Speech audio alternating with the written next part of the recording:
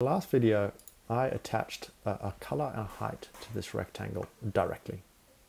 In this video, I'm going to remove those two properties and apply properties to this rectangle via the usage editor in the top right. Usages correspond to urban typologies. This can be product types like commercial, as well as landscape elements or infrastructure elements like pools, sports field, trees. And usages are just collections of properties. You can see here the residential usage has properties like color, cost, sale price. You can add your own properties very easily, as well as create new usages.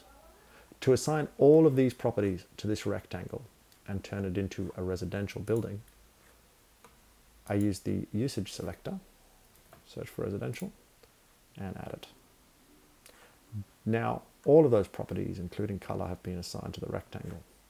To see this clearly, if I come across to the residential usage and change the color to pink, as soon as I hit save, the color of the rectangle changes because it's inheriting the color via the usage.